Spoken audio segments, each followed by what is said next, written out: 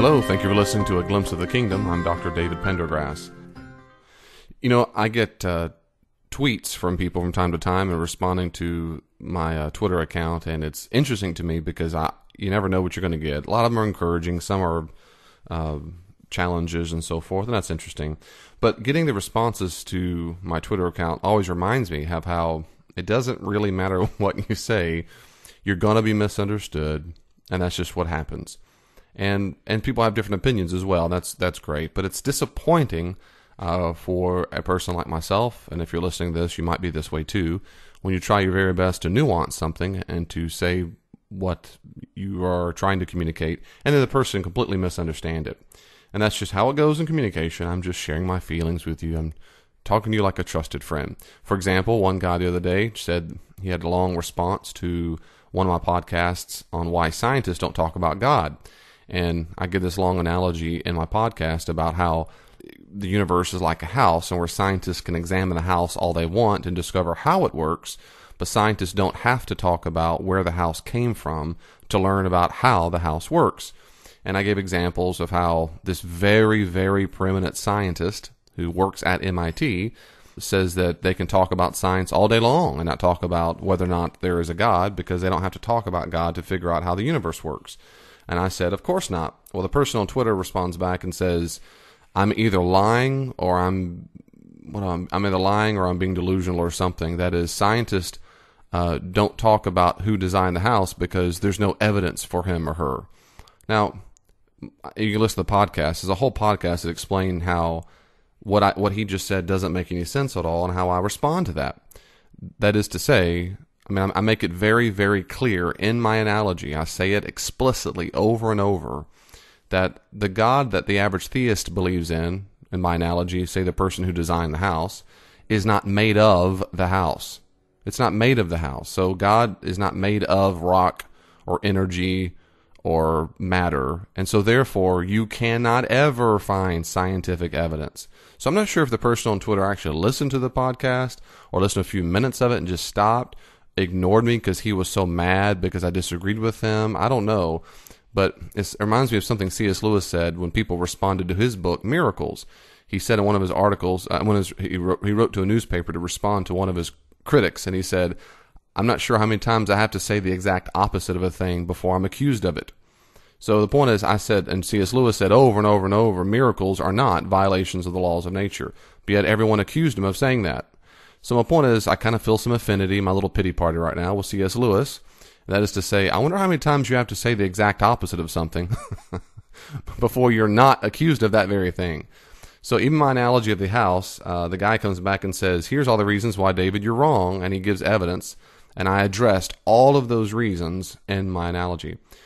The other day, I also got a long response by an atheist, and his name is Matt. And I hate saying it that way, by the way, because Matt's not an atheist. Matt's a human being. He happens to disbelieve in God, and that's okay. We just disagree. And I'm just telling you the truth. I hate so-and-so is a Christian or a theist or the atheist, because then it limits a person down to just their belief or disbelief in something. And I think that's just, I guess, unkind. I'm a Christian, so I think it's unkind and a bit unhelpful. Because that's a mouthful when you say the word atheist. It's a mouthful when you say the word Christian or skeptic or Muslim or whatever. Because people have different beliefs. And I want to take just a few minutes to respond to some of the things he sent to me in a real long email. I followed him on Twitter, and he followed me back, I think. But anyway, he responded back and said, David, you can follow me. Just understand that religion is used for the power hungry, basically. I don't remember the exact quote. It's for the powerful. God doesn't exist, and Jesus is a fiction. And so I wrote back and said, well, thank you. That's good to know. And then he wrote back and said something I could not believe he said. He apologized and said, I'm sorry if that sounded, I don't remember now, rude or mean or something. There's only so much you can do in 140 characters. What I was surprised is I know they exist. I know that. I've just never ever heard or met ever an atheist who apologized for coming across as rude. Usually they revel in it and it makes them very happy. So I thought that, well, this is great. And I thought maybe we can have a good conversation, because I like good conversations. So I told him on Twitter, I'm with you. 140 characters isn't much. But if you ever wanted to read my book or correspond via email, we could do that. And it wasn't a sales pitch. It was just usually when I had these dialogues with atheists, and I've had many, many dialogues with atheists, Usually we cover so much ground that I've already covered in a book. And in fact, that's one of the times in the past I've even offered to send them a free copy because I'm not trying to just get a few dollars, which is all you make, by the way. When you sell a book on Amazon, you just make a few bucks. Anyway, so all that to say, he wrote 2 really long emails in response to what looks like he quickly skimmed over chapter 1 of my book. And I want to make a couple reflections of his long emails to me. I won't go line by line, but I just want to make a few comments about that. The first thing I'd say is this, and this is difficult to do because you haven't read the emails. Several things that he does in his email, which is real short, and it's curt and very, very dismissive of almost everything I say and things of what I say and some things I don't even say. He's very dismissive, very, very quickly dismissive of those things. And okay, that's what happens. But the first point I want to make here, especially if you're a Christian and you're listening to this, what I encourage you to do is don't ever do what Matt did to me. Please, if you're a Christian particularly, if you're not a Christian, then you have no ethical system, or maybe you do and whatever, but the Christian worldview is not authoritative for you, so what I'm saying is irrelevant. But if you're a Christian, I speak on behalf of the teachings of Jesus to say that it's very, very unkind, and you're going to hurt your chances to build a relationship with a person if you discount what they believe immediately without listening carefully what it is they're saying. You're just going to ruin your cause. Another thing that's related to that point, I guess point A and point B would be the same point. That is, several times in his emails, he says basically, no, David, you can't think that, or Dr. Pendergrass, you can't believe that because your Bible says, won't let you believe that kind of stuff. For example, I talked about unicorns and fairies, and he says, here you seem to get in a muddle, I guess because he's British, the muddle, I guess is confused maybe is the word for Americans, I don't know. He says, fairies and unicorns are magical beings, and I'm pretty sure the Bible has a lot to say about the perils of believing in that sort of nonsense. So it's interesting that you're willing to accept the possibility of their existence despite your religion being against it. But you're not even willing to concede that other religions may be equally valid because the Bible forbids it. Now, well, my point here is, what's point B is, not only is he quickly, easily dismissive of several of my points, which doesn't help him, 2, he assumes what I believe. And so this is my encouragement, particularly if you're a Christian. If you're trying to talk to a person who's a non-believer, do your very, very, very best not to label them right away like atheist or skeptic and then no longer listen to them. Oh, you're just like everybody else. You just don't do that, like he's done to me here. Because if we had the time, if Matt really knew me, he'd realize that he doesn't know enough about the Bible to tell me what the Bible says and doesn't say. And that's a big point. That's not like a problem where it's a challenge to my pride or something. It's just a big point. I have an undergraduate degree, a master's degree, and a Ph.D. And my Ph.D. is almost 2 major specialties, in New Testament and historical theology. I had to learn 3 ancient languages and 3 modern languages just to be able to get my degrees. I am a specialized historian and theologian. And when someone who doesn't even follow my religion, who does not have 12 years of graduate specialized degree education in the field, tells me what's in my Bible and what I should believe, it demonstrates a kind of profound hubris, arrogance, I don't know what it is, or assumption or presumption, that if you're a Christian, you're talking to a non-believer, I'm begging you, please don't ever do it that way. Don't ever, ever, ever do it that way. It's okay to assume that another person, especially if they have 12 years of specialist study, it's okay to assume they're not idiots. It's okay to assume that. I mean, Richard Dawkins, who's a well-known atheist, he might be not the most competent philosopher there is, but the guy's a smart guy. And I give him due credit for that. Christopher Hitchens, who wasn't a Ph.D., I don't think he was a Ph.D., but he's a really smart guy. Sam Harris, Ph.D., smart guy. I mean, a lot of atheists, and at least well-known atheists and skeptics, these are smart people. And so we don't want to dismiss them out of hand because they fall into a certain category called atheist. Therefore, they're all delusional or stupid or whatever. That's not going to help you at all. And I tell you what, when I read these kinds of things, of course, because I'm an emotional person as well, it sure makes me not want to have a conversation. In fact, that's what I told one of my emails. I appreciate it, but I can see that it's not going to help me go line by line to respond to all these things. So my tip number 1 is, if you're a Christian particularly, and you're trying to talk to a non-Christian about your faith, number 1 is, don't dismiss them out of hand. Don't assume, and secondly, don't assume they're ignorant just because they disagree with you. Don't assume you know more about their view than they do. So what are you supposed to do instead of assuming?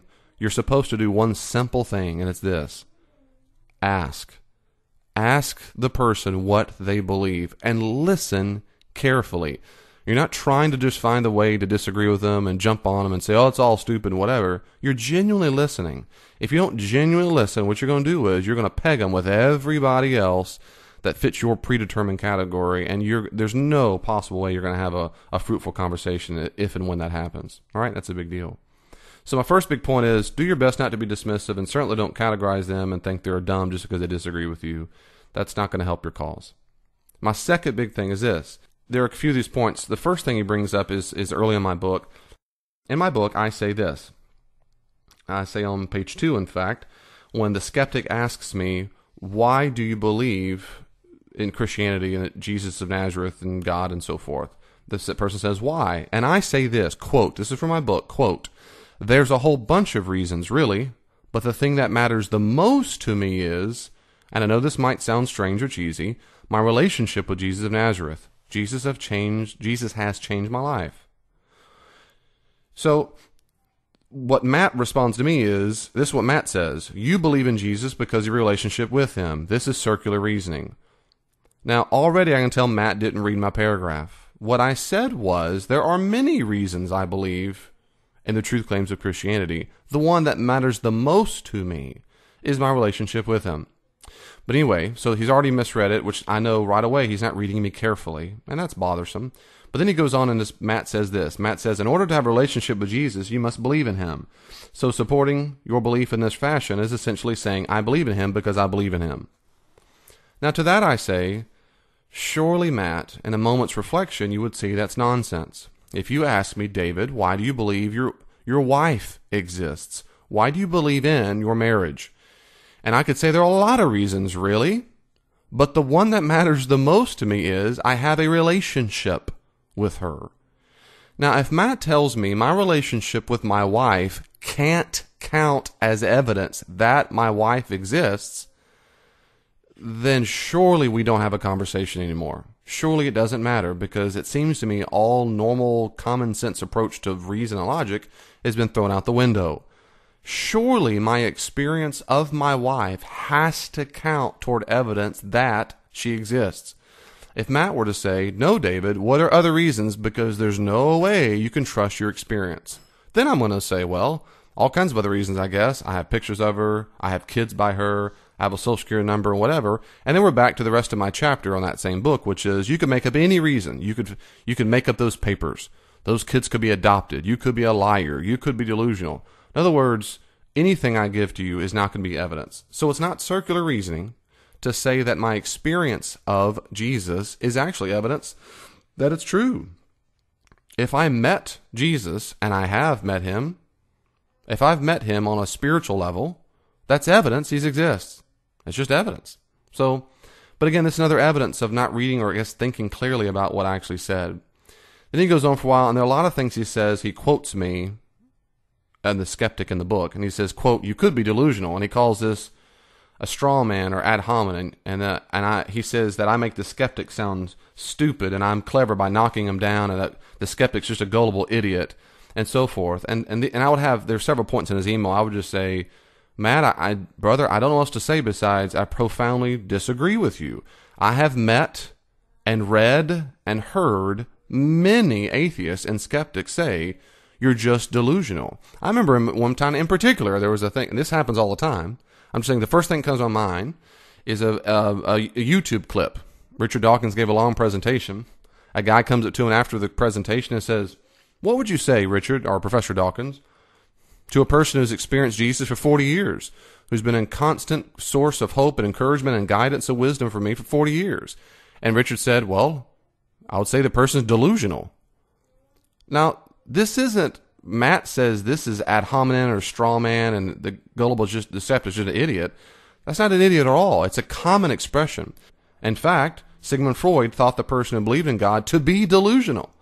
He said it was a neurosis brought on by childhood issues. So these are kind of examples where Matt might think the person's not delusional to believe in God. Okay, Matt, then you do not. but many atheists and skeptics and agnostics think believers are, in fact, delusional. But because Matt disagrees with that view, he thinks I'm making the skeptic to be an idiot. And I don't think the skeptic is an idiot. I think that's a very good question. I myself have asked that question. David, you could be delusional. You know that, right? I have pondered the exact same question. I think that's a very good, fair question. And so forth. And then he says several things here that he knocks off back to back to back of examples. For example, quote, the origin of multiple constants throughout the universe. Now, this leads into what's sometimes called the fine-tuning argument. Matt dismisses that very quickly. This is what Matt says when it comes to the fine-tuning. A decent background in physics knocks that on the head easily. But even without that, this is still simply an assertion of your belief and not itself an argument. The two things about that, let me start at the end. It's not an assertion of my belief that there are constants. This is absolute standard belief amongst every astrophysicist I've ever read. Ever. And ever heard. I mean, ever. This is a very common belief. And it's not an argument. I agree. In fact, had Matt read my book, had he read it and had he read it carefully, he would know that I say repeatedly in my book, it's not an argument. It's not an argument. Multiple fine-tuning elements of the universe is not an argument for God. I call it something I think just points to God. That's not an argument. People do make an argument, but I don't think it's an argument. I just think it points to God. That's all. I think it's one of the many things. But my second point is, when he says a decent background in physics knocks that on the head easily, and then later on, Matt critiques me again. Now, this is important. Later on, in my book, the skeptic says, the skeptic says, but science has solved all that. And Matt calls this a straw man. And he says, quote, again, your skeptic is proving to be an intellectual failure. You've had to make another fatuous point so you can knock it off and claim a victory. Now, these points are responded. Now, my skeptic in the book says science has solved all that, but Matt himself just said a decent background in physics knocks that on the head easily.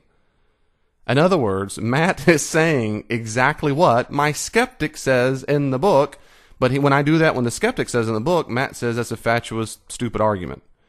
And Matt is committing the very crime that he's saying I'm committing. That is to say, science solves all that. It's over. Next. Well, I guess my point there is, Matt, it sure seems hypocritical. It sure seems very hypocritical that when the skeptic says it in my book, it's bad, but when you say it, you're reasonable. To that I would say, number two, I would say, Matt, buddy, we might just disagree on what the evidence points toward, and I'm okay with that. In my book, I say that over and over and over. You don't have to see it my way. It just seems to me that the scientific facts are fairly not debatable. There are some scientists who don't debate fine-tuning. I mean, they don't agree with fine-tuning. That's true. But many do. And I don't think that's big of a... I mean, the consensus is overwhelming fine-tuning of the universe. Where we disagree is not on that. Where we disagree, perhaps, is where it points. The average atheist says it points to nowhere. The average atheist, particularly naturalist, says we just don't know, or one day we're going to figure it out. That is a possible answer. I say that in my book. In my book, I say you could just say that.